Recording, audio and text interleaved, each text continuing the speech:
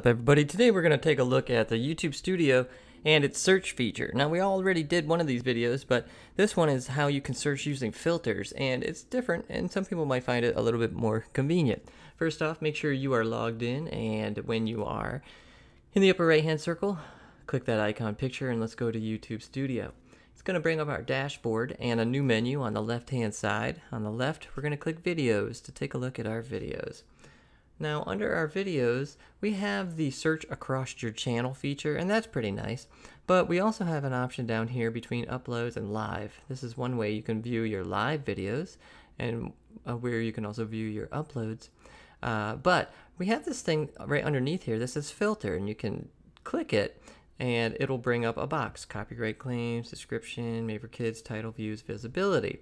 So let's say I want to find all of the public videos or private videos or unlisted or has a schedule or a draft. So that's pretty nice.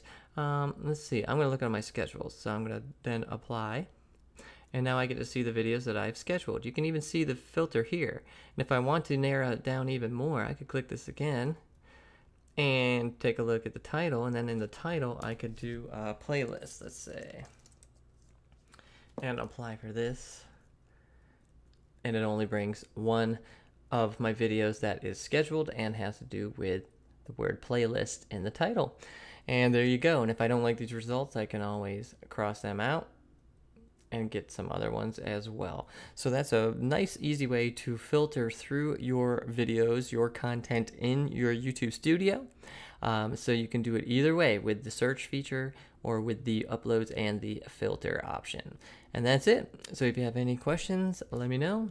Other than that, have a good day.